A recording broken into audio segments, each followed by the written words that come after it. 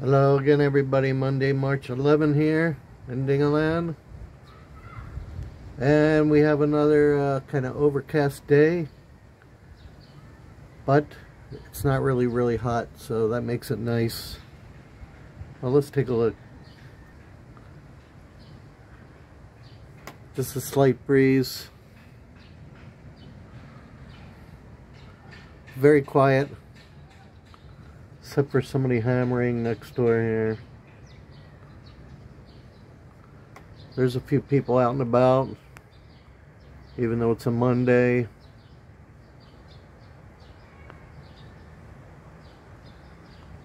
People over here getting to be low tide.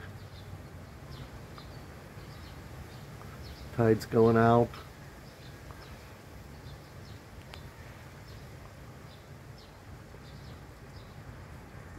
All in all, pretty quiet day. But I did find some information out. Grace, mommy, she found out the hours of the road closures and stuff. So the way it's gonna work is Monday through Saturday. If you want to go anywhere, you have to get out of here before 9 a.m. And then at 9 a.m. the road's closed till 12 a.m. 12 noon.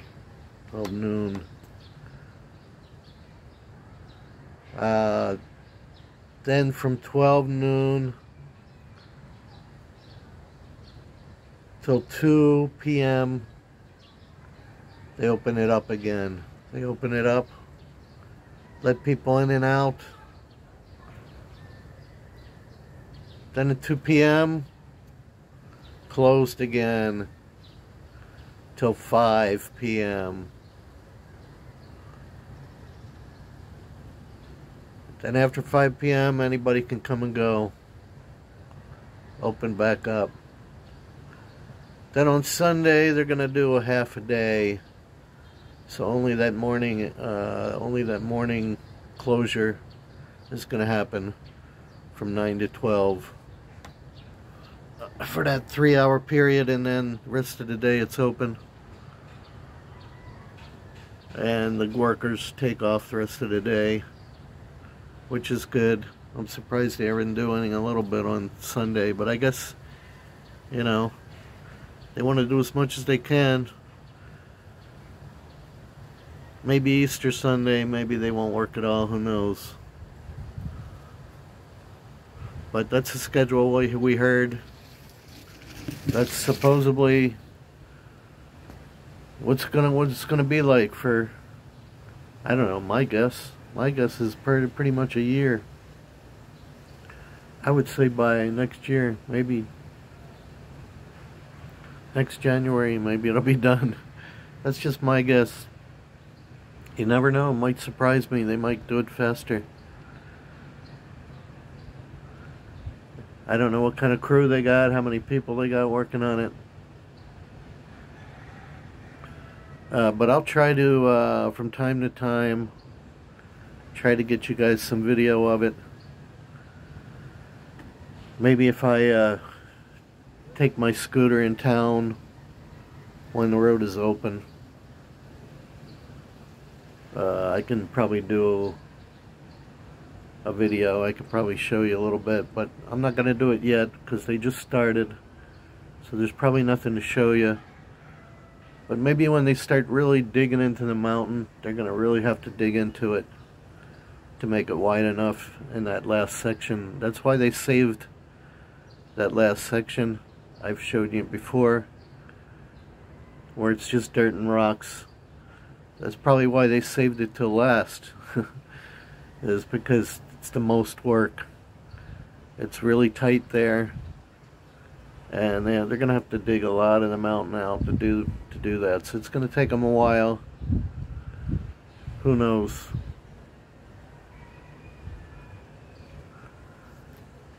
But that's the story on that. Catherine just came home for lunch and she took a little bit of a nap. And James is sleeping now.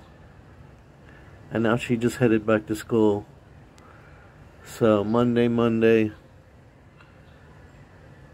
at least I think until the 25th, I believe, somewhere around there, until that's Easter break.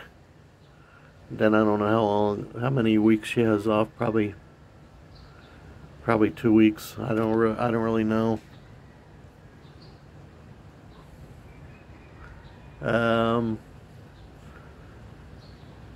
I did my laundry today, got that out of the way. Because nobody else was doing any, so I take advantage.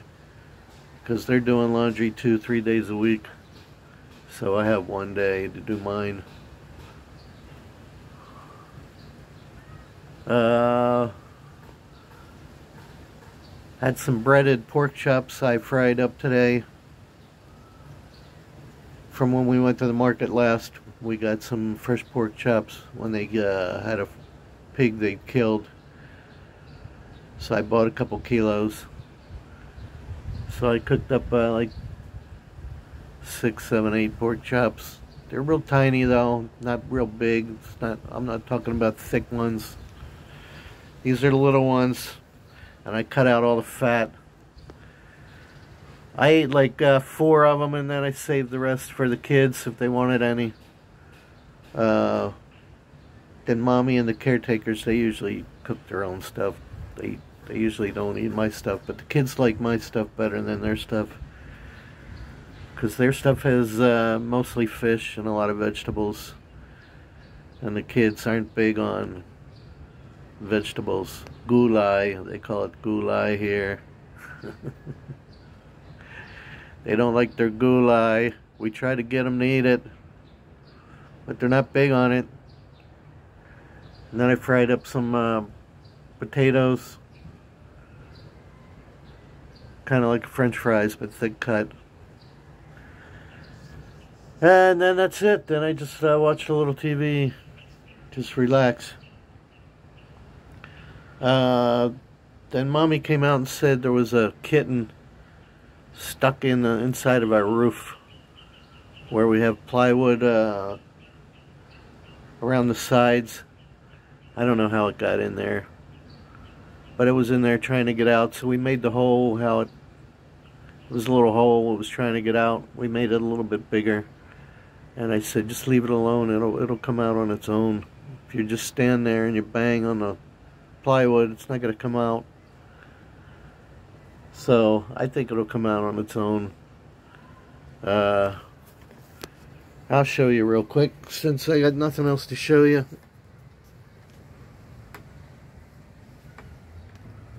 Over here, the main house. I don't know, there's all kinds of little holes and stuff. Animals can get in there. Just the other day there was a dead dog and a dead cat behind the house. I kept smelling this terrible, terrible odor. I knew something was dead. I thought it was a rat. I said, tell Jimmy boy to look for some dead animal. So he went behind the house here and he found a dog and a cat. That's what was stinking, man. It was just really rotten, nasty, rank. And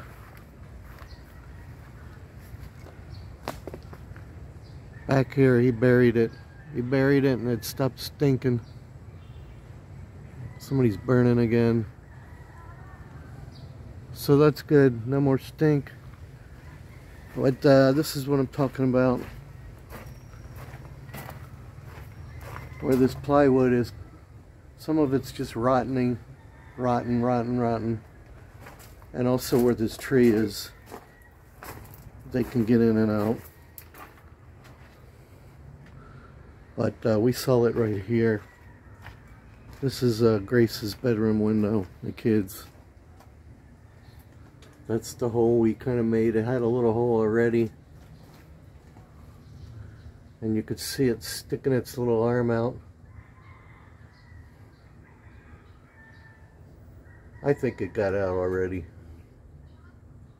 I don't hear it or see it.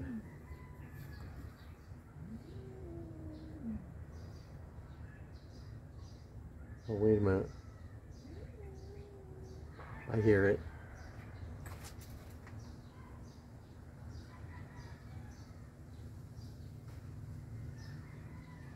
Meow.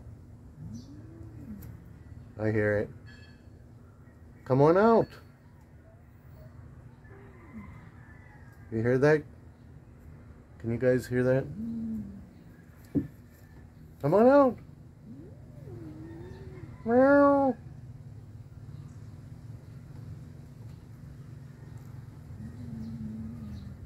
It's up there. You got a big enough hole now, you can come out. Meow. Meow. Meow. Maybe if we just put a piece of food or something by the hole, it'll come out. Maybe I'll try that. I definitely hear it. I hope you guys could hear that. It's not meowing, it's just sounds like it's under stress.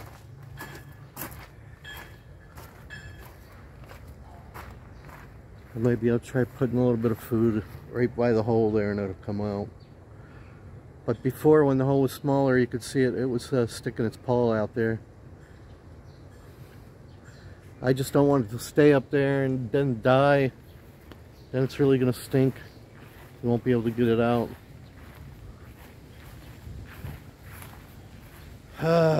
It's always something around here, let me tell you.